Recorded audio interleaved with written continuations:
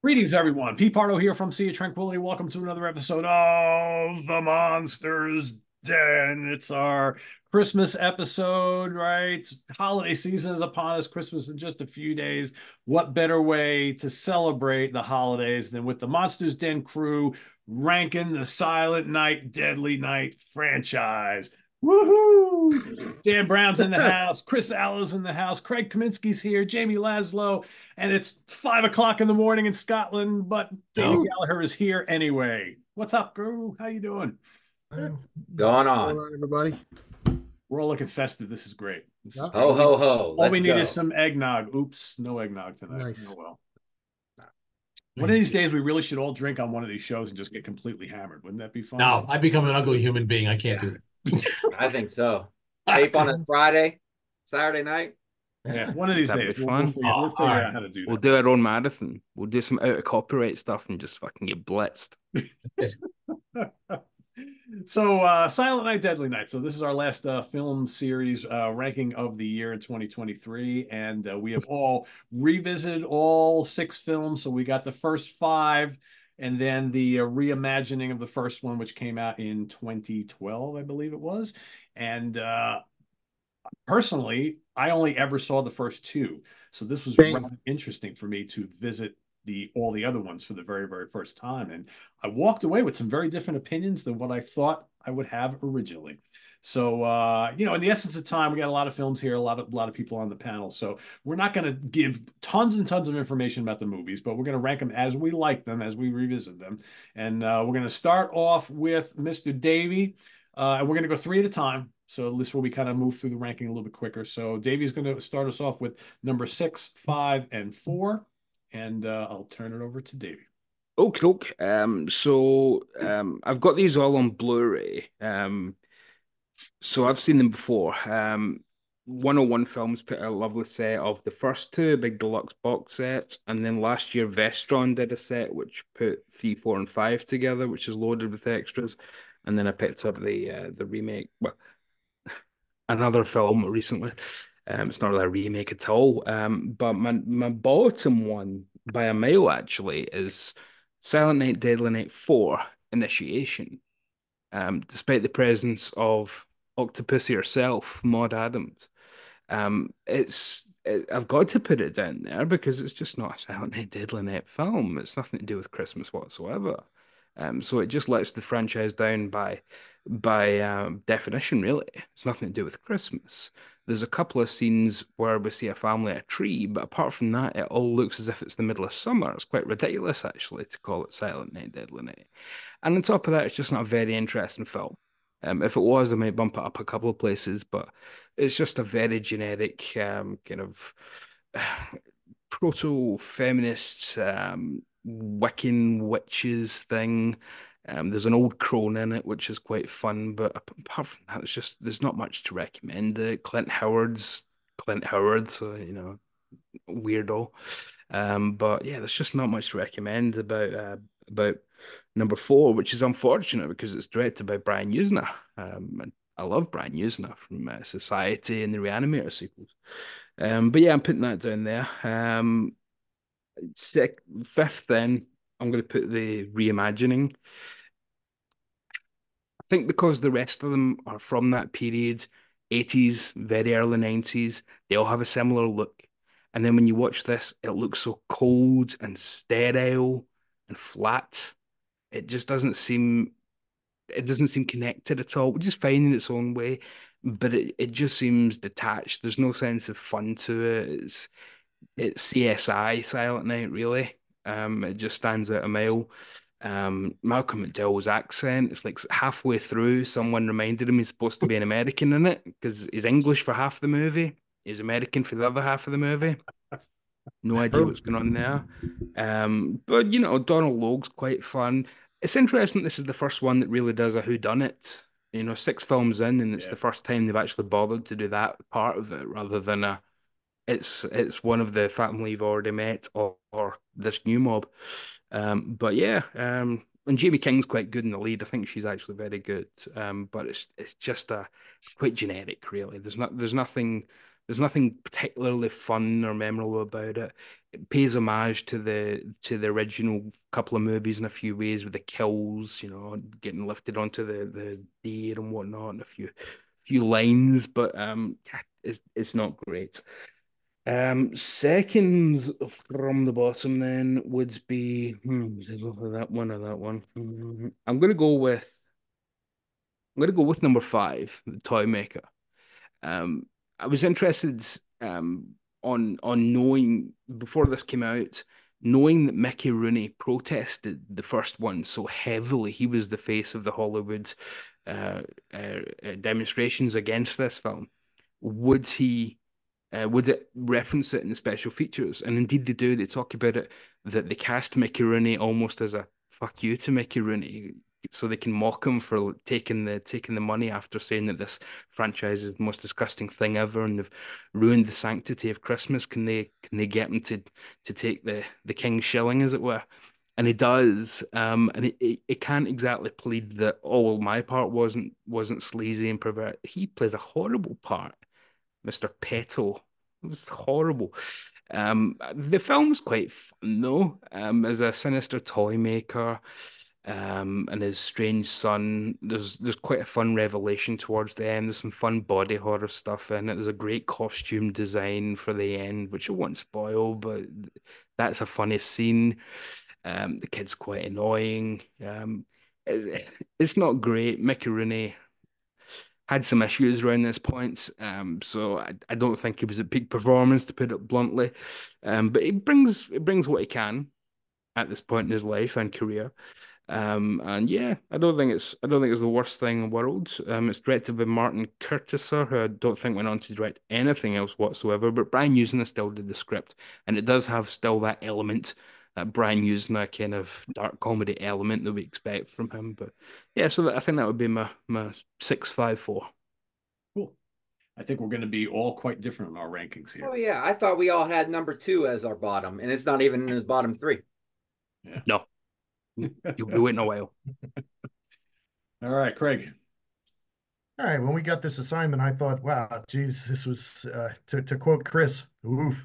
I was kind of nervous about this, I because said the the same first thing. one was actually the only one that I've seen previously. But in all honesty, I found these movies or this series easier to get through than the Phantasm series, or for at least me, for the Underworld series. So these were not as bad as I thought. So starting right away, my bottom for me easily part three. Better watch out. I thought that was just totally shitty.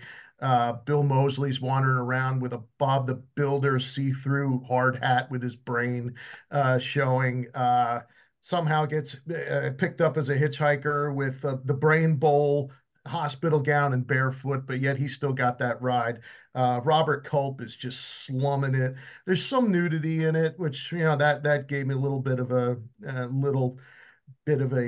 positive to it. The main girl was from Mulholland Drive, so it's I recognized her from that, but they Or a just herring. pretty yeah they just pretty much uh, they milked the cow pretty dry, I thought, with the whole Ricky and Billy thing. That cow was dead, I thought, by the end of part two, but yet they do it on part three. And so I was kind of glad that they got rid of that theme, moving forward. So yeah, part three was easily my least favorite. Next up, my number five, I went with part five, The Toy Maker. Again, Mickey Rooney just kind of slumming it in this, and maybe he was going through that elder abuse or something at the time, and he didn't know what he was doing when he signed to do this movie. I don't know, but just this, I mean, the way it starts off. I mean, the kid's dad is killed with a toy ball, but yet he kept the toy. And it's like it's still in the house. So I mean, I thought that was uh, kind of stupid, but. Kim from part four turns up in this, and the kid who survived in part four, Lonnie, who dresses like Vanilla Ice the whole movie. He makes a return in it, playing the same characters. Um, but there, I mean, there was a few decent parts where I got a good chuckle, like Larry the Larva kills the one guy, or it comes through his eye while he's driving. I thought that was good, but it was just a whole convoluted thing about who's the kid's daddy, and the scene of teenage lust. I did like that though in part five with the where it was like. This girl does not look like she's 18, and it's like, are they going to show some skin? And no, they don't or anything. But and at the very end where he's, you know, was it Pino is trying to bang the chick with no dick, you know. So I found that, yeah, particularly amusing, but it's still stuck at my part five is my number five. My number four, I went with the reboot from 2012.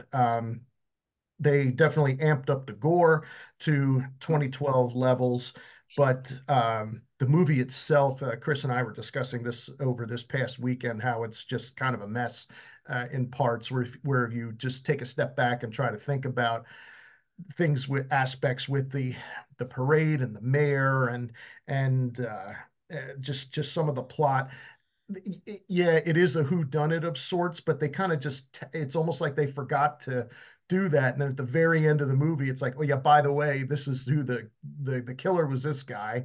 And oh oops, we already mentioned that the main character's dad was a sheriff previously, so we'll quick just tie that part back in. It was that just didn't work for me, but the brunette porn girl that's in this was in Zombievers. So, and she's naked in that too. So, and that was made 2 years after this movie. So she had a lot more speaking lines in that. So she moved up in the world after getting thrown into the chipper shredder uh, at a Christmas tree lot that somehow had no one at it before Christmas. So, but anyway, uh, that was good enough though to be at my number three. I mean, Jamie King was okay in it, and it was kind of, they uglied her up a little bit, but you could still tell that she was kind of hot. And I thought it was funny too that Malcolm McDowell kind of like just said screw it with his accent, or he just let it come and go, kind of pulling a Kevin Costner or whatever, just didn't really care during the movie. But anyway, reboot was my number four. Chris. All right, my number six was Silent Night, Deadly Night 4, The Initiation. This was a first time watch for me. I thought it was a great cast, great special effects, great director, but man, all in all, a shitter of a movie. I agree with Davey. This had nothing to do with the rest of the series, and like nothing to do with Christmas.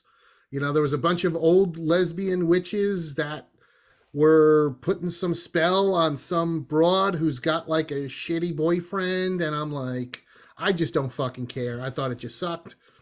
My number five was Silent Night, Deadly Night Part 3. Better watch out.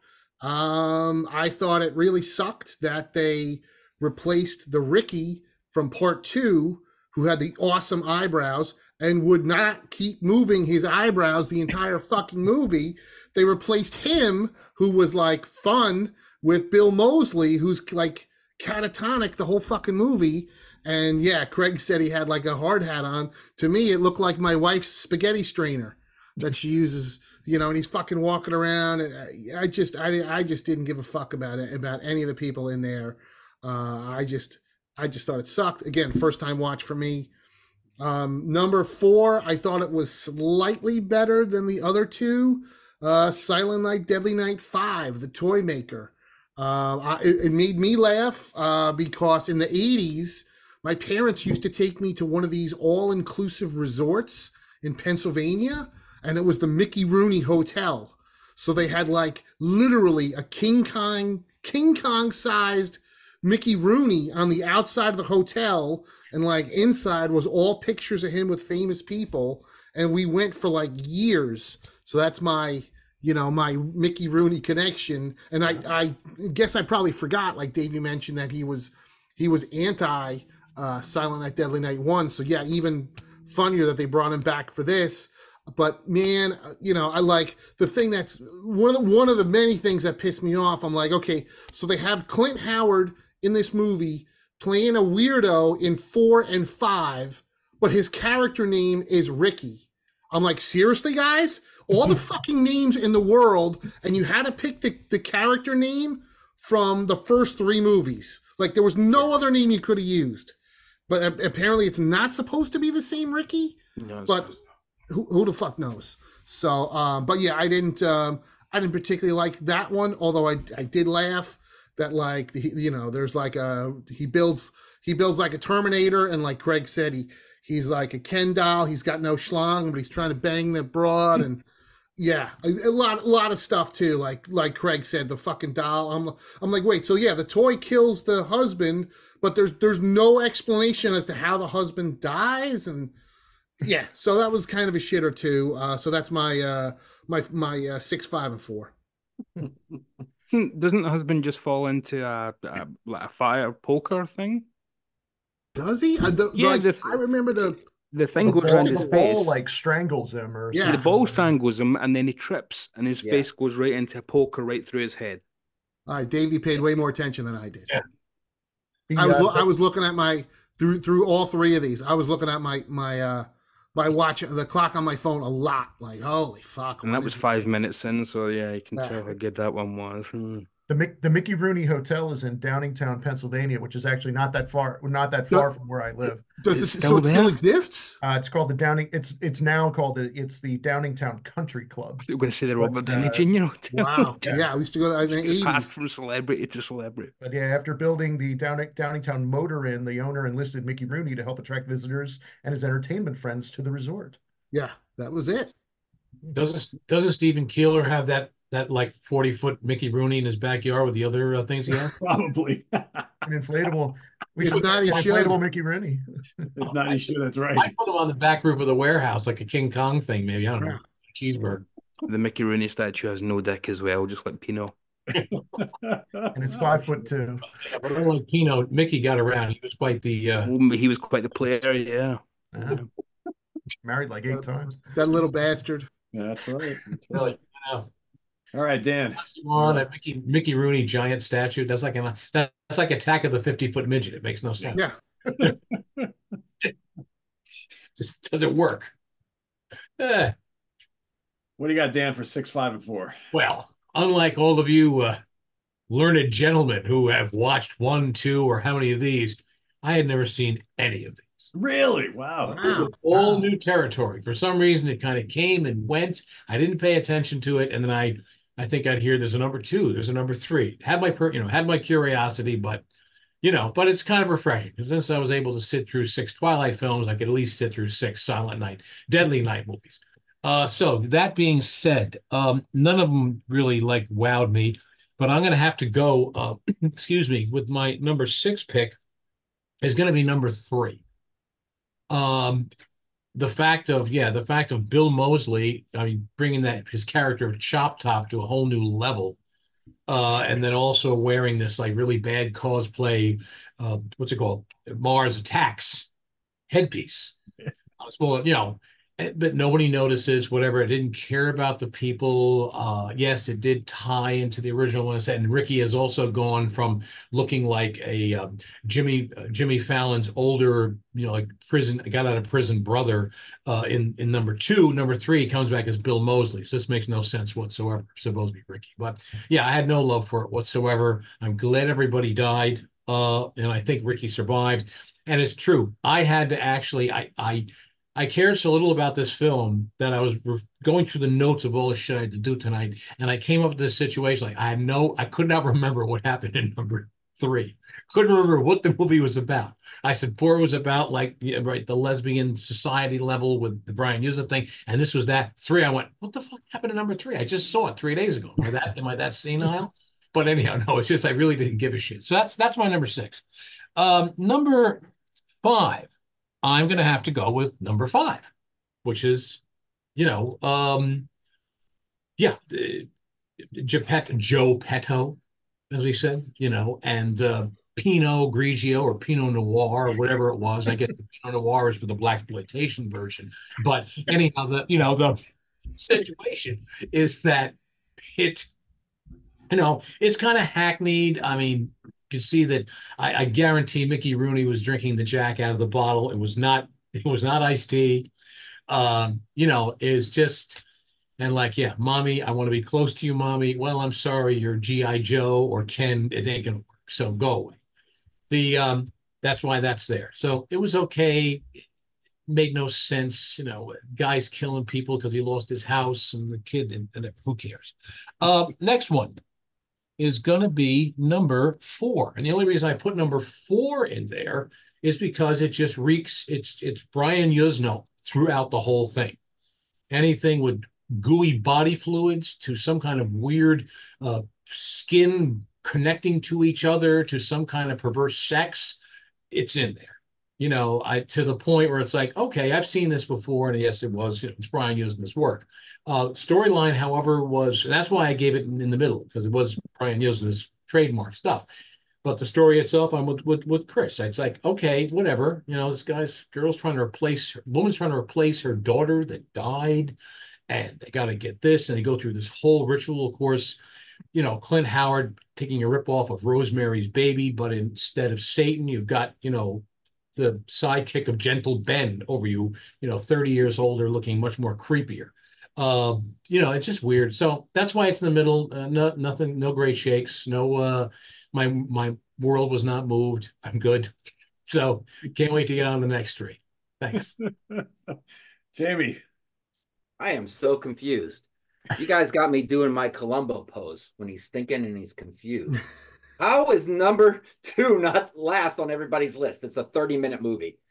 Stuff to make into an 88-minute movie. Because those eyebrows, Jamie, those eyebrows make it. Oh my God, who A cares good about 30-minute movie is better than a bad 90-minute movie. First of all, none of these movies are good. So when I say something is decent or good, I'm dropping the bar way down low. It's not good where it normally is. This is now good. So it's on a curve. It's on a Silent Night, Deadly Night curve. Yeah, Silent Night, Deadly Night 2 is my least favorite. It has two screenwriters. One to ask, what do you think should happen next? And the second one to go, just throw in another flashback. It's a 30-minute movie, stretched out to 88 minutes. Ricky is played by this Eric Freeman guy, the worst actor I've ever seen in any slasher movie, any time, anywhere. The character remembers everything from part 1, even though he was a newborn baby, because in his, as he says, because I was there. Okay, well, that summed that up. That just was a brush stroke over that. The movie theater scene is so wonderfully stupid. First of all, it's the smallest movie theater I've ever seen in my life. And the old boyfriend is there. And his name is Chip.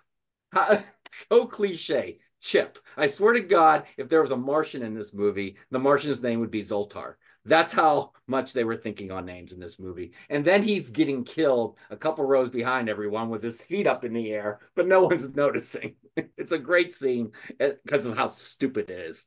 The dude gets killed, but the chick gets killed. I mean, the dude kills his girlfriend.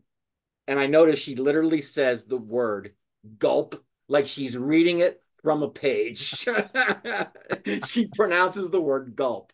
So yeah, it's you know what? And there is a scene where a car flips and comes within a few feet of Ricky, and I'm thinking that is way too dangerous of a stunt to be done on a movie this stupid.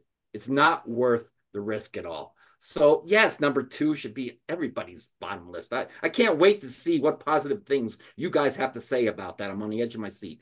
Silent Night, Deadly Night 3 from '89 is pretty stupid. Screenplay by Carlos Laszlo. I don't know the dude. He's not in my family, so don't blame me and my family for this screenplay. But this is so bad it's good kind of movie. Like you guys said, Ricky's walking around with that brain cap on. And he's hitchhiking, and the guy goes, literally, when he pulls him over, he's some boxer in real life. Pete, you might know him. He literally says, "Merry Christmas, buddy. Hop in." with the brain cap and the gown and his ass hanging out. And then he goes to grandma's house and he's got the cap over the big metal thing and part of the metal showing. And grandma's like, sure, come on in. We'll give you some turkey soup. So stupid. I actually had a lot of fun watching. I might have had the most fun watching this one, but it's terrible. The kids show up and grandma's dead. Well, she's missing. But here's the thing. They don't take it too seriously, even though there's food boiling all over the stove. Oh, she's probably just ran down the street or something or went to the neighbors with stuff boiling all over the stove. Uh, this is when it gets creepy. This chick, Laura, changes shirts in front of her brother, and he's just watching her. And then it gets weirder because he starts helping her button her shirt up. Does anyone remember It's So Wrong on Howard Stern? It was a little game show that it reminded me of. Google it. I'm not going to talk about it, but Google that. But here's my favorite part of the whole franchise. The dude saves his sister from Ricky. Really? This is Ricky, not Billy. Yeah, Ricky. And at the end, his sister that he has the hots for. And he walks in with a gun and he goes, hey, bobblehead, is it live or is it Memorex? I'm like, what does that line have to do with anything? They're just trying to be like hip. We know this is like a trendy commercial right now, so just throw it in. So then I started imagining like outtakes where they tried other lines from the day, and I was sitting there cracking myself up in silence, just thinking, imagining him walking in and going, "Hey, bobblehead, where's the beef?" No, that didn't work. Cut. Hey, bobblehead, my baloney has a first name. And then the best one that I really had myself on the floor sitting there. Hey, bobblehead, I'm stuck on Band-Aids because Band-Aids are stuck on me. It was probably I just went on and on in my head. I'm sure it was product placement. I wish it was on the outtakes, the bonus. Yeah, it was probably product placement because I'm just thinking of it's like have a Coke and a smile, Yeah, have a Coke and I could do that. Oh, it's like a Saturday Night Live bit if this movie was more well known. 30, Roger, what's his name? Robert Culp. He tries to add a little class to it, doesn't work. Then I'm gonna go with Silent Night, Deadly Night 4. The UK title was Bugs, I read, which makes more sense. It does not seem like a Silent Night, Deadly Night film. But I mean, Reggie Bannister is in it. And when I saw him, good point. Oh, Reggie, I think I kind of miss him from the Phantasm movies. Reggie, how you been? He's not in it long though. Yeah. Clint Howard, as the doing Silent Night, Deadly Night 4, I was imagining the 1990 Thanksgiving table at the Howard house. Yeah, I'm directing a Backdraft with Kurt Russell and Robert De Niro. Hey, Clint, what are you doing? I'm in Silent Night, Deadly Night 4. But, he's on the extras, and he's really proud of that movie, and he takes it, with good grace. Maud Adams, Octopussy. There's no guy in a Santa suit, but there are some scenes that are well done. When Clint Howard comes in to the redhead's house, who's pretty hot and naked a lot. I thought that whole fight scene was well done. And then when the redhead's friend, you find out that she's in on the whole thing. Okay, remember the bar's down here. That's not bad. There's a scene where they kidnap the kid and Clint Howard runs into the van while it's moving. I'm like, that little scene wasn't too bad. So, and the bugs, I thought were well done. This guy, Screaming Mad George, went all in on the effects. So it's kind of like a David Cronenberg film if he directed Rosemary's Baby. None of it really makes sense. You just kind of go with the flow. But yeah, I didn't think it's terrible. Cool. All right, my number 6 is Silent Night, Deadly Night 3, Better Watch Out. For me, easily the worst, and I think the only film that I didn't enjoy on any level. I found it boring. Picking Bill Moseley to play Ricky after you had that other dude in the second film just made absolutely no sense to me whatsoever. He doesn't look like him. He's not as big or tall as him. It's just nothing about him is even remotely similar. And to me, it's like watching Bill Moseley as this is almost as disappointing as anybody who played the Frankenstein monster after Boris Karloff, right? It's just like, just absolutely no enthusiasm in the role or whatever. He has little to do throughout the whole movie except towards the end where he kind of wakes up and goes on a little bit of a rampage. But yeah, I don't care about any of the characters whatsoever. I think the violence factor was a little toned down from the first two films as well. And it's not fun for me. It's not violent enough and it's not fun. And I don't like the casting. I don't care about the characters. So for me, this one was easily the worst. Everything from here on in, I enjoyed. My number five, I went back and forth with like 4 and 5, and I ultimately went with Silent Night from 2012, the reimagining, which I think is pretty well done. The only thing I had an issue with, I think yeah, there were some plot points that don't make a lot of sense, but I think it's lacking the little bit of the humor from the first batch of films. What I did appreciate about it is that it was pretty brutal in spots. I mean, the whole wood chipper scene was awesome, right? I like the fact that they left the identity of the Santa killer hidden until the end. But with you guys, I totally agree what you said. It's like it only works is if when the reveal happens, you're like, oh, it was that person. But when they made the reveal, you're like, I don't know who that person is.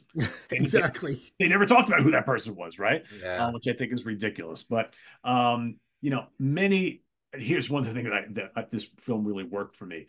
They introduced these little side characters that you ultimately, within seconds, absolutely hate. Like, how about this teenage girl in the scene where she's screaming at the mom to take her to the mall to go buy whatever it is she wanted to buy, and the mother's like, "Oh no, I thought we'd go do this tonight." She goes, "Get your keys and get in the car. We're going to do this." And I'm like, who talks to their mother like that? She needs to be killed immediately. And then boom. That's why they did it. So That's that pill goes down a lot easier when she exactly. died. And the slimy priest, right? After the first scene he's in, you're like, Yeah. oh, this guy is awful, right? He needs to be killed immediately. A couple scenes later, boom, he's gone. So I think it works. I think the movie flows pretty well. They set it up for a sequel, which, this is over a decade now. I don't think we're going to get. Would have been cool if they did one because they totally left it open for that. So otherwise, I enjoyed this film. I thought it was pretty good. I had no expectations. I immediately thought this was going to be my least favorite, but I kind of liked it. I almost wanted to rank it higher. Number 4 for me, I'm going to go with Silent Night, Deadly Night 5, The Toy Maker. Again, 4 and 5 really have nothing to do with the whole rest of the series, but I enjoy them as standalone films. Mickey Rooney, yeah, just bizarre. Really weird. He plays the old toy guy, and then you start to, as the movie goes along, you start to find out that he's really kind of like the one who's kind of spearheading all the bad shit that's going on in this. The character of his son, who's kind of like a robot. It's just really weird, like a toy. I think it's weird. It's fun. The effects are pretty good. It doesn't make a whole hell of a lot of sense, and it probably doesn't belong in this series, but I still find it kind of fun. So that's my number 4. Back to Davey. Okay. So my number 3 will be number 3, which has been lower on most lists. But I took a few things that I really like from it. First of all, it's got a really great director, Monty Hellman, who did Riding the Whirlwind and The Shooting with Jack Nicholson in the 60s. He did Two Lane Blacktop. And he loved this movie. He was genuinely proud of this film. And it's got a real David Lynch cast as well. It's got what's her face from Mulholland Drive. It's got Richard Beymer from Twin Peaks as the Doctor. The brother in it is Leo from Twin Peaks. So it's got a lot of Lynchian connections. Then the whole thing's about dreams. So it's or dream connections. I like adding the sci-fi element into it. It's giving it something new at least. Because you're getting a more kind of Frankenstein's creation there, and it's really leaning into the Frankenstein stuff when Bill Moseley breaks out, and then we get pretty much the scene with the blind man from Bride of Frankenstein, don't we? Where grandmother's really nice to him, and oops, not what you want to do, Granny. But what I like about it is it plays every scene as far as that scene can go. So it's not just a granny, it's the kindliest, sweetest old granny ever. He's not just an 80s yuppie doctor, he's the most slimy 80s yuppie doctor. So everybody's the most version of themselves. It's a very 80s film in that regard. It doesn't hold. Robert Culp is just Robert Culp, though. I mean, he plays exactly like he always plays. Sometimes that works. Sometimes it's this where you think it was fine, but the plot, if he wasn't in this movie at all, everything would have happened exactly the same as it would have. He'd have changed anything with the plot. So it's a real example of that character's just there so they can put a name on the poster. course. And how many kids were going to see Robert Culp movies in 1989? I want to see the new Robert Culp, mummy. And just pad it out a little bit by having the kind of cop element of it. But I think what was there's some good B movie stuff. But number two for me then, I'm going to go with the original Silent Night, Deadly Night, which I Look at the think, look on Jamie's face. well, nobody You- else has had number two, Jamie. So You like the one that does the my, flashback on no, it more right, than the right, one right, right. that How tells us. often? Hang on, hang on. How often? He's got a long walk ahead of him. He's How often do we say, right? he's seen enough. Laszlo's seen enough. Well, nobody else had number two at the bottom, did they? So, fun to be in the minority. We'll review these at the same time, then we'll have to wait. Right. How often do we say this film works a lot better if you take out all the crap? How often do we say that? Silent Night, Deadly Night Part 2 gives you all the best parts of Silent Night, Deadly Night Part 1 and another half hour on top of that. So you I get never all thought of that. you get all the kills, you get all the violence, you get all the sex, you get all the nudity, Get all the nudity. you get absolute everything, and then you get this ridiculously over the top, wonderful new stuff with Eric Freeman playing Ricky, who is playing it to the hilt. Pete, you've already referenced that you said it would be like trying to follow up Boris Karloff. So you've just compared him to Boris bloody Karloff, for goodness sake. Nobody can play Ricky, but this Eric Freeman guy is so over the top and wonderful in a B movie way. Before there was You're Tearing Me Apart, Lisa. Before The Room, there was Garbage Day. Garbage Day, man. Come on. Everybody used to quote Garbage Day, didn't they? It's not really a thing now, but everybody used to quote Garbage Day. So Silent Night, Deadly Night Part 2 would be my number one because you don't need to sit through the more boring parts of number one to get all the good bits. So you can skip a lot of the stuff that's just nuns sitting around having conversations, and then you can add in the good stuff that's been added to this, like the ridiculous part where he's trying to get his mother's attention to say the sinister nuns are coming and they jump into the shop and she doesn't see them and blah blah blah. And the gun spree at the end, him running over the sinister boyfriend, the rapey boyfriend in the car, and then going back and forward, and crushing the guy and the girlfriend going, "Thank you for murdering a guy for her." It's ridiculous. 15 minutes of the 30 minutes of new stuff is him sitting talking to the doctor. You keep saying 30 minutes, it's 40 minutes, right? And it's only an hour and a half movie, right? It's only an hour and a half movie. Is there a minute of it that's wasted? Is there a minute of it that's wasted? Now remember, the whole fucking you would be watching this as a standalone movie. You wouldn't be watching this as two movies.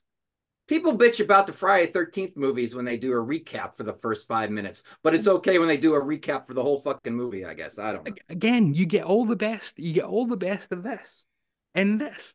All the best. So it makes this much more obsolete. You can just It's watch the this. Friends episode where they were lazy and there's a flashback episode. Nobody likes those episodes. There's a reason why this is such a cult classic, why it's in the box set, why people love Garbage Day, because it gives you everything you love from the original, and then filters it down and adds on such a great addition to it with Eric Freeman and that B plot, which again, there's not enough time to give you filler in it. So it's all killer, no filler whatsoever. None I whatsoever. fast forward through all the It is recaps. lean. It is tight. I watched the movie in about 40 minutes.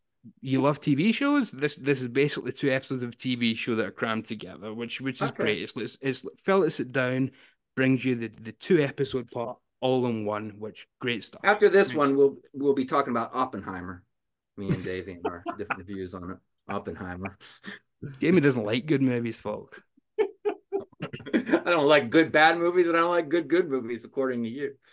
Well, you buy them just because they're going out of print, apparently. You just buy them. Peter asked me at the Christmas get-together, he goes, "Have you seen Oppenheimer yet?" I says, actually, after Jamie's scathing reviews, I'm actually afraid to watch it. I got sucked in again. It sucked me back. It's a brilliant film. That's another topic. That's Let's another go. story Who's for another next? day, right? But yeah, Silent Night, Deadly Night Part 2, number one, because it's two mini really good movies instead of one half decent movie with 40 minutes of filler. All right. Craig. All right, my part, yeah, my number three, I went with the original part one. Uh, yeah, and Billy is scared of Santa because of fucking Grandpa. I mean, the guy's silent for what, it's supposed to be 20 years or something. Grandpa never talks, and then he just pulls over, poor little Billy. Um, yeah, I mean, I think this was the only one that I had seen previously, and so I did remember parts of this when I was rewatching this. But Billy, traumatized from the robber Santa killing his parents. The mom was in Cannonball Run, so that's how I recognized her. Once he grows up, he goes to work at a toy store. I mentioned this to Chris before too. They had some background where you could see some of the toys. They had some nice. It was cool to see Jabba the some Hutt vintage playset. And '83 Return of the toy, Jedi stuff. vintage Return of the Jedi toys, Yep. and some things Jabba like the Hutt. that, where that it was recognizable to see some things from our childhood. So that was at least kind of cool. But yeah, I mean, once he goes nuts after the toy store owner forces him to dress as Santa Claus, I mean, that was at least kind of it was one of those. Well, I could see that one coming, but the those poor kids at the orphanage, they're going to be traumatized for life because they get to see Santa killed not once but twice. And one of course was they humorously said, well, he was a deaf guy. He couldn't hear the cops say, turn around. So I mean, it was unintentionally funny, at least with that. But yeah, reasonably entertaining enough. But yeah, there was some dull parts in it, and it was one of those where I think you kind of look back and it's like, geez, what was such a big, why was this such a controversy back then? I mean, there were things that were much worse. Maybe it was just because of the whole idea of Santa Claus, even though movies like Christmas Evil and To All a Good Night or predate this movie. So, but anyhow, that was part one. Was my number three. My number two, I actually quite liked. I went with part four, Initiation or the Bugs, and I found it pretty entertaining, even though yeah, it really doesn't have much to do with Christmas, and that yeah, you kind of throw a tree in at a few parts in it, but I found myself kind of engaged with this, and it was one of those, for me at least, it seemed like a try harder movie after part three, that you could see that with the direction and the way that some things were filmed, and the dreamlike quality that the main character was having in some parts, like where she wakes up in the woods and looks up at the tree branches, and it makes a face. I mean, it was kind of, it was direct to video, but it seemed like they were putting forth some sort of an effort to try and uh, make the best movie that they could with this. And the main character in the movie, I believe her name character's name was Kim. Uh, wow, she goes through the ringer in this. I mean, she's drugged, has a worm put in her, has a rat cut on her, worm goop on her face, and raped by Clint Howard, shirtless Clint Howard. I mean, this, whatever salary this woman got, she earned it for doing part four. In this. For this one, and the killing of the boyfriend was actually pretty gruesome. At least I thought. They definitely amped up some of the gore compared to some of the things that happened in the prior movies in that. And her coworker Alice Beasley, from she was in Moonlighting. As soon as I saw her, it's like, oh yeah, I remember her from that. But I found this one, reasonably entertaining, and I did like it, even though yeah, it's a stretch to call it a Christmas movie. But yeah, number one is number two. I really, it was, I thought the same thing at first. I'm watching this and it's like, Jesus, how much of a recap are we doing with this? But then, as Davey said, you're really only showing the good stuff from this. And to kind of like say what Chris had mentioned, some time ago, there's a pretty good gap between parts 1 and 2. And so, and it's not like part 1 was a huge hit like Friday the 13th. So, yeah, you could maybe have a little bit of a recap in there to refresh people's memory to see what's going on.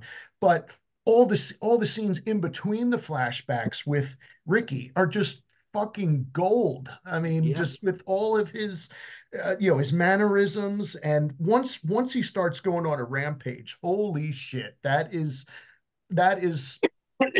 some fine cinema. I mean, besides the garbage day, all of the every time he would bump somebody off. I mean, it was just so great. I mean, the meta scene in the theater, hilarious. That to me, watching that, and just this would be one of those movies, and I mentioned it to Chris and maybe to Pete, that Exhumed has not run any of these movies at a marathon, and this would, I think, be a hoot to watch with a crowd, and that everyone would just be laughing and enjoying themselves at all the scenes. Yeah, all the good stuff from part 1, complete with all the absolute gold that is thrown in for the second movie, for the new scenes with the psychiatrist,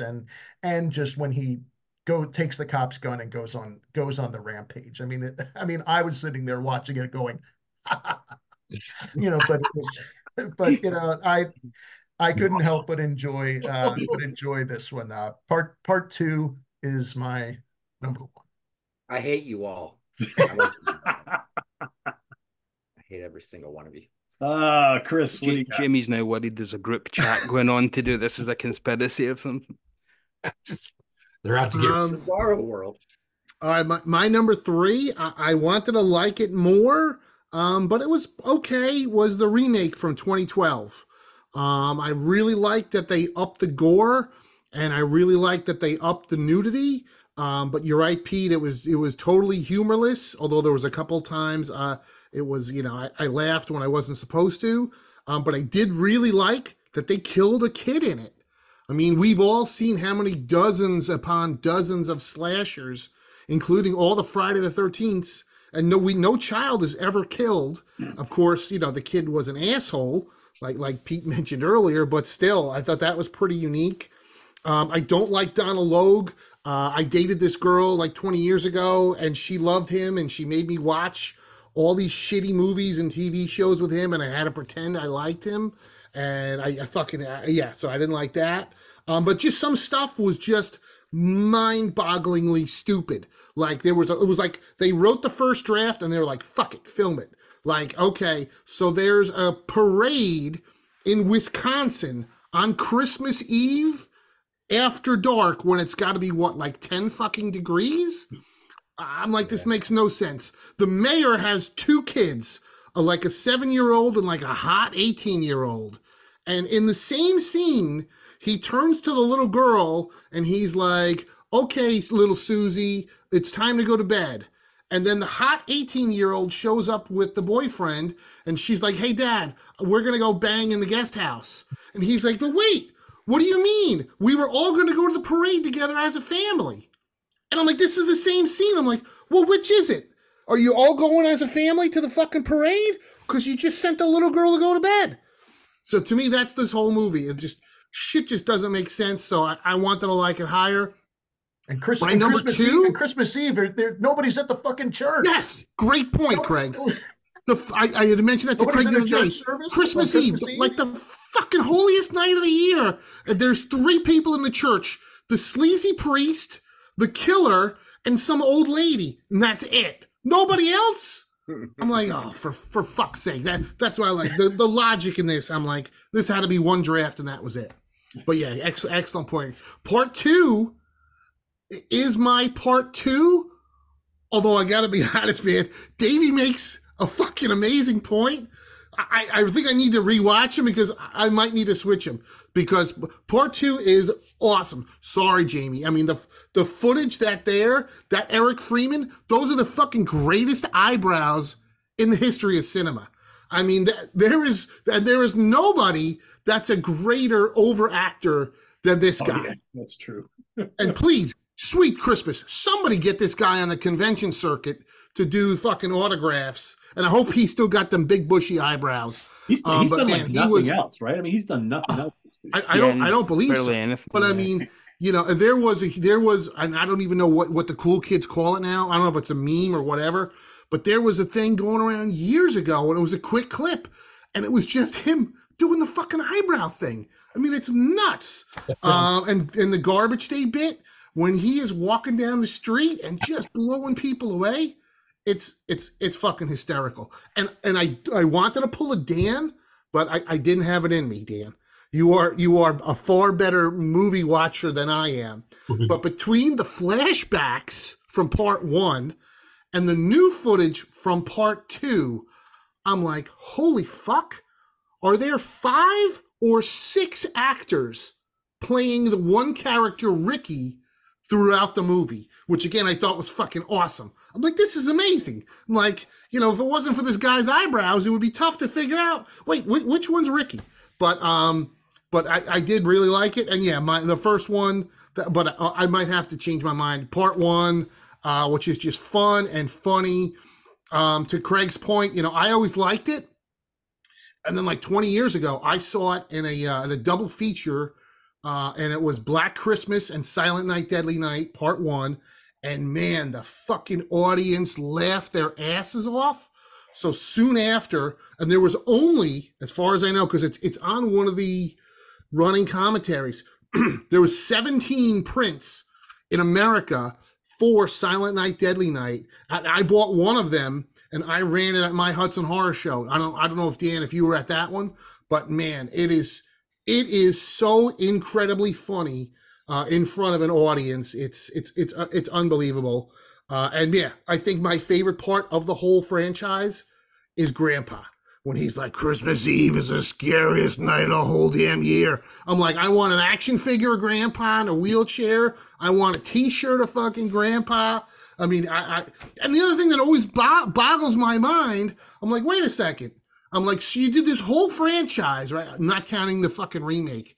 But I'm like, so you did 5 movies. Everything is related to the fact that Ricky and Billy were orphaned because some dude killed their parents.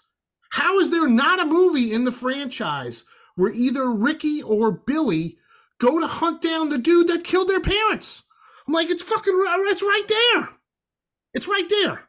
Or the backstory of the guy, or how he became this criminal. Something. Something. So, I always nothing about this dude. Right. But there's got to be listen, it's movie magic. Even Bruce Wayne went to go find out who killed his parents, right? Exactly. Yeah. Exactly. So I'm like, they're making movies about fucking bugs and old lesbian witches, but they couldn't figure out a fucking movie to have Ricky or Billy go back and be like, I got to kill a whole bunch of Santas because that's the only way I'm going to make sure I kill that one Santa that knocked off my mom and dad. I don't know how nobody thought of that, but anyway, they tried to do the Grandpa thing in the reboot, in the remake. It was of all the things to homage, why do Grandpa? They only did 2 things. They did person getting lifted onto the deer antlers and Grandpa. And wait, Davey, they did one more when one of the cops, they go, hey, Officer Pardo, don't forget, take out the garbage. So he walks out with a bag of garbage and he goes, garbage day. Yeah. And I was like, oh. Hey, but Chris, Bugs and Old Lesbians is probably my favorite prog rock album of all time. That sounds amazing. Book, actually. Bugs and Old Lesbians. Bugs and Old Lesbians. You do have to mention, someone's got to mention her, Linnea Quigley, ladies and gentlemen. Oh, yeah, absolutely. I mean, that's she had to show up at some point, didn't she? Yeah, she's on the shirt with the antlers through her boobs. Oh, Doesn't she go to answer the door she goes to answer the door with like no top? Yeah. I think that's how she just turns up on set, to be honest. She knows exactly why she's hired. Oh, yeah. Oh, for sure. I was going to say she's very upfront about it, but yeah. Yes. All right, Dan, your top 3. Oh boy, here we go. Let's see. I can't remember where I even left off at one point. Oh, so all right, number 3 is going to be the reboot. And the thing about the reboot, everyone's pretty much hit it. Personally, I think the reboot, the opening sequence with Santa getting himself prepared, there's the girl tied on the bed. He goes into the basement. I mean, the lighting, it's really well set up. The guy sitting in the chair, the water, it's a wet floor. You're saying, wow. And of course, they're taking a liberty. They're turning around and they're not showing the kid watching his parents being killed by Santa. I thought that first part is great. The end part, if you go to the last segment, which is going to be the, not giving too much away, police station with the smoke and the red lights and the green lights and the killer in the place, and then the reveal at the end, that's actually pretty well put together because you go, oh wow, that's what's going on. This was, whatever that's who the Santa was. But it's everything in between that just goes, what? It just makes no sense. There's a lot of plot holes. Yeah, the sleazy priest. It was like, Jesus Christ, man. I mean, it's kind of like, come on, ladies, closer together, closer. And this whole thing with the Christmas parade, is this like the Hallmark Christmas village of hot women? Everybody is like a runway model running around these little scanty outfits, and they're waving, as like Chris said before, it's like 10 below, and they're out there just waving away and all this stuff. It just makes no sense. But yeah, the beginning and the end of that film, that two segments together are just greatly done. They're just well done. It's way above the production values of the middle of the film. So Yeah. that being said, the next one, and I could get on, I'll be moving closer to Jamie's hit list. I have to go with number 1 as my number 2 choice, and only because it's a basic, straightforward, slasher. I mean, no worse than Friday the 13th, no less blood, no more blood, a lot of controversy. Makes me think that possibly they had this thing pulled purposely, like kind of like The Interview with Seth Rogen, and just to drum up interest and curiosity to someone. And then when he made, the next one, that's it with number 1. Everybody's covered it. My favorite, number 2. Okay. In the world of Slithis oration and in the dialogue, from that to Ricky, who I said earlier looks kind of like a Jimmy Fallon's older brother who did Time. And I'm expecting after every line to be like that guy on Liberty Mutual going bibbity boop. I swear, it's just, he's so bad. Every line he delivers is like some Othello and, soliloquy from Hamlet. And it's so bad. And like some of the words, like the girlfriend, right? Yeah, it's so bad. Oh, yeah, but it's so bad. It's amusing. That's the fun part about it. Yeah, it's good I have bad. the most fun with this film, and it's true. It's like the Evelyn Wood speed reading version. You can watch both 1 and 2 in the one film, and I personally think he took that 30 minutes of footage. If in fact they had, banned his film or pulled it and had all this stuff, I think he purposely put the 30 minutes back in the beginning. Part of the rationale behind it was like a big F you. Okay, it's not that controversial, but also he didn't have the budget. Same as I think they got Mickey Rooney in on number 5, not telling him it's Silent Night, Deadly Night. It was probably called The Toy Maker or something like this. He made the movie and then, whoops, by the way, it's not called Night of the, it's not called Anubis like Night of the Living Dead. It's Night of the Living Dead. So they got him on that. But number 2 is just so absurd. The dialogue, I mean, naughty. Like I said, the girl that literally yells, gulp, Naughty. uh-oh. And all he says, he goes, punish. Like, he goes, uh-oh, and she runs like a cartoon character, like in a Tex Avery cartoon. Just so bad. And the best part about number 2, I think I discussed this with Craig at the Christmas party. I sat there, I said, in the first movie, as you're watching it, when at one point in time, the police show up at the orphanage, and there's a guy in a Santa costume walking towards all the kids, and they get out and they're yelling at him, and they just decide to shoot him in the back. Now, in that film, he was like Father O'Reilly or Father Dunham or something like this. By the time the second film comes around, he's referred to as like Olaf the alcoholic Janitor. janitor or something. I'm going like, wow, what was this guy? Was this guy the alcoholic janitor that would like put a priest frock on and hang out in the boys' locker room? What is this guy's story? And number 2, the best part about number 2, which I was rolling on the floor with, is when they're at the toy store and the one girl comes in and says, look, or I think it was the sister. She comes in and says, look, I need to get a job for one of my guys, Ricky, and coming in. And this guy is like, no way, I'm not hiring anybody else, blah, blah, blah. Blah. And all of a sudden, Ricky comes in being like the Sears underwear model that he looks like at this point. And the guy basically sits there and goes, well, hello, sailor. Just, I think, in all honesty, the most exciting story in this whole thing would have been a movie about how would I say, the closeted homosexual alcoholic owner of the toy store who, you know, who hates Christmas. It's like, this is classic. This is charming shit here. This is like Charles Dickens type shit, And I swear to God, but that's why I loved it, because it was just, you can't take it seriously. And I didn't take any of them seriously. This one here, the more I watched, I said, God, I love this movie. And then I went back and watched Slithis and realized Slithis is actually like a Martin Scorsese film. So, so that's it. Number 2 is number 1. All right. All right, Jamie. Number 2 is a big pile of number 2. All right. I'm going next with Silent Night, Deadly Night 5, The Toy Maker. I actually rented this in 1991 because I went into this seeing 1, 2, and 5.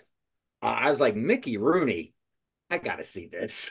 So I rented it, brought it home, and I remember hating it. But then watching it a second time this past week, it's not as bad as I remember. I do love how the kid loses his dad and the mom is over it in 2 weeks. She's like completely over it. She's like, this ain't gonna ruin my Christmas. and then she's banging some dude in a parking garage in the back of his car. Didn't your husband just die? So yeah, nothing makes sense in these movies. The redhead being the neighbor doesn't make sense. I don't know why.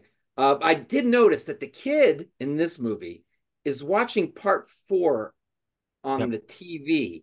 Mm-hmm. And what part he's watching is where Clint Howard's watching part 3. Oh. So it's kind of meta within meta there. Well, the girl also asks for, she wants Bride to Reanimator for Christmas from Santa, which is Brian using his film before it. That's right. Yeah. I do think it's a decent idea. I think it tries to have a nice little twist at the end. The part where the puppet's trying to bang the mom and thrusting and saying, I love you, mommy, as he's trying to bang her is something that will stay with me for a while. But it's not as bad as I remember, but I don't think it's as good as it thinks it is or is trying to be. But it's not terrible. It's all right. I'm going with the remake as my number 2. You guys are saying it doesn't make sense. None of these fucking movies make sense. There's plot holes throughout all these movies. I don't know why you're pointing them out more on this one. Maybe because it looks more slick and you expect more from it. Oh, because it's a whodunit, really.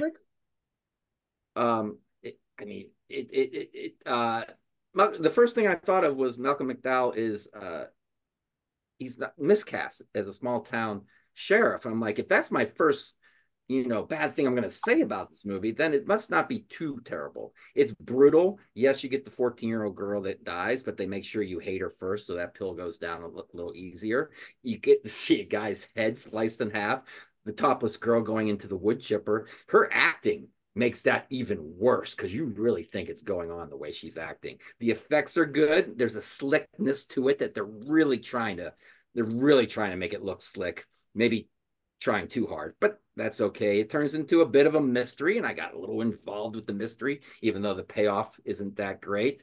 The lead chick cop does a good performance, and I thought the Asian chick was adorable in it. So it's my number 2, and I'm going with the original at number 1. The open, I rewatched this 2 years ago, and Billy's sitting in the back seat of the car going through a book. And he's going through this book.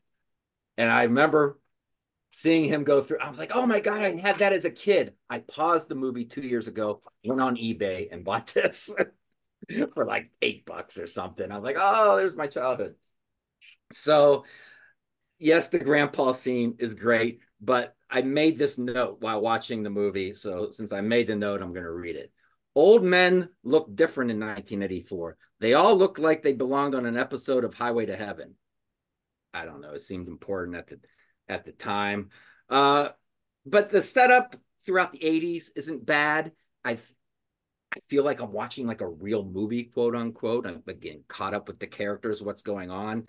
Uh, and then once he starts going nuts, it just becomes a pretty good, solid slasher movie with a lot of TNA. I do have the unrated version, as you guys might have seen too. The bonus film that they put in that's more violent, it's really off-putting and jarring because it looks like stock footage. You're looking at like clean film, and then all of a sudden it's all messy and dirty looking, and it's taking me out of it. Even though you're getting more gore, I wish it kind of wasn't there because it just feels like stock footage, you know. And even with that, it was an hour and 24 minutes, so it doesn't outstay its welcome. And the beheading on the sled is a classic. Oh yeah, yeah. Cool. All right. Cap us off here. Number 3, I'm gonna go with Silent Night, Deadly Night 4. So while I think Craig and I were like watching this at the exact same time in our own separate homes, and we were texting each other saying, "Oh, this is kind of fun, actually."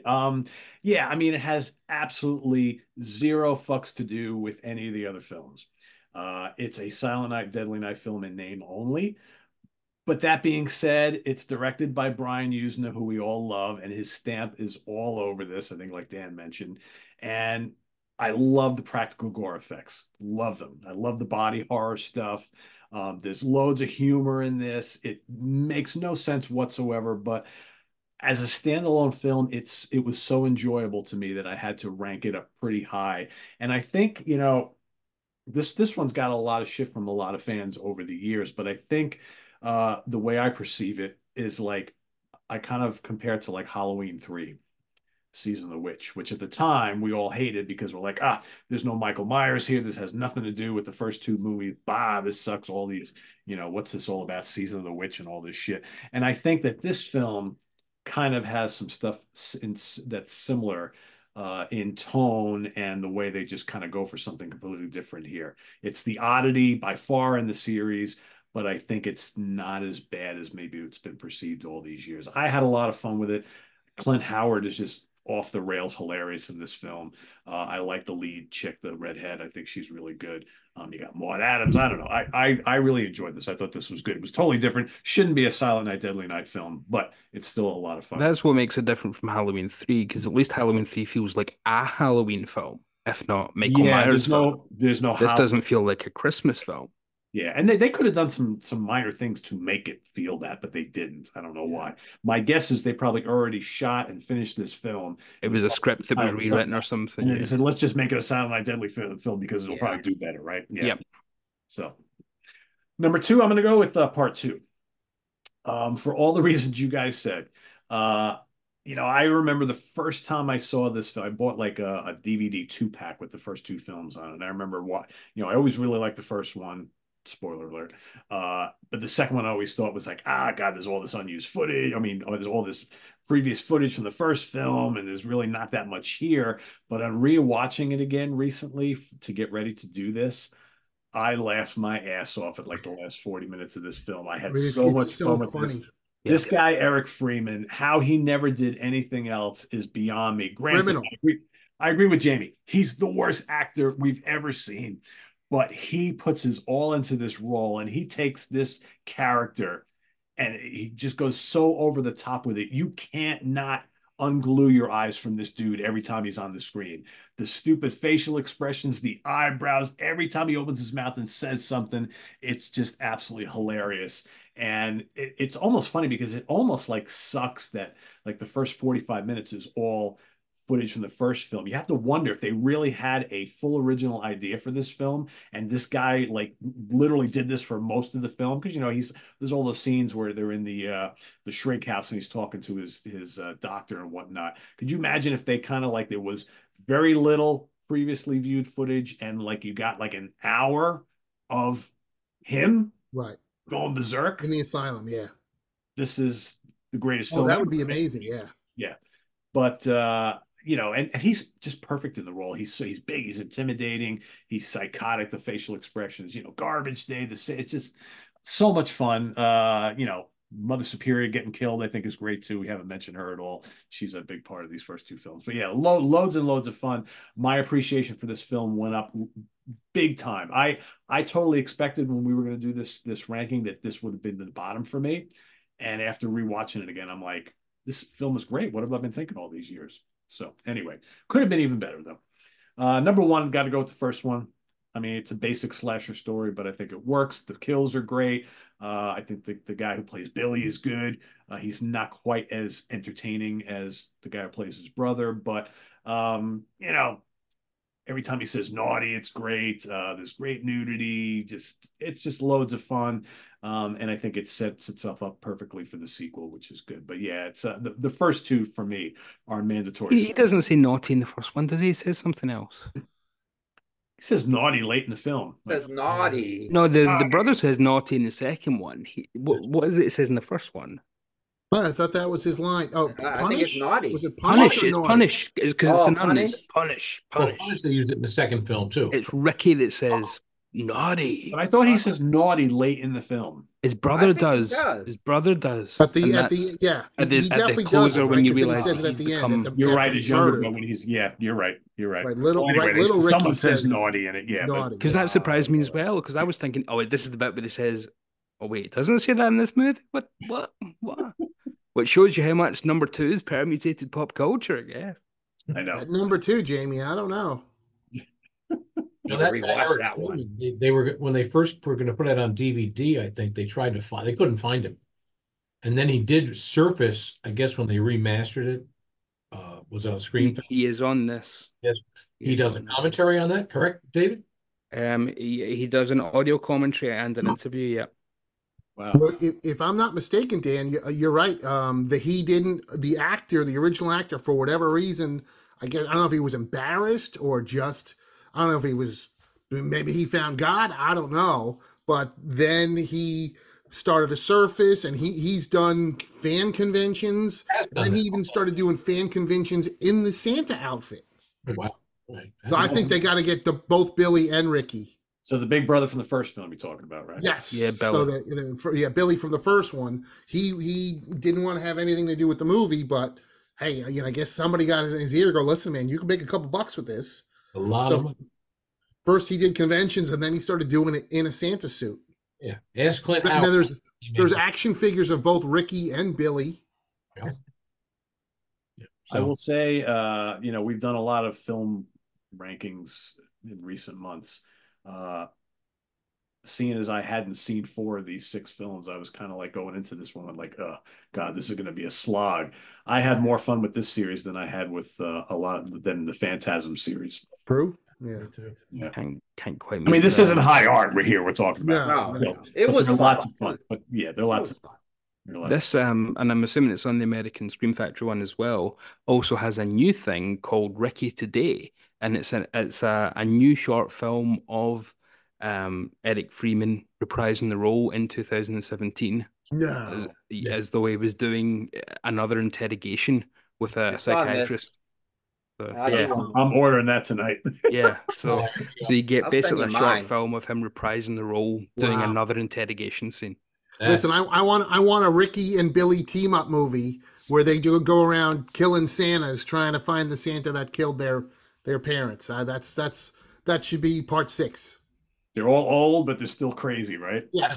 At a Santa Con at a VFW. Yes. Dan. Now you're thinking. Yeah. If Samurai Cop can have a sequel bringing back the originals 30 years Yes. later, why not this? 100%. If you've got any film producers watching, there's your idea for a That's new it. blockbuster, yeah? Go. Green light it quick. Not Malcolm McDowell, not fucking Jamie King. Bring back fucking Yeah. Eric Freeman. That's what the kids want. There you go.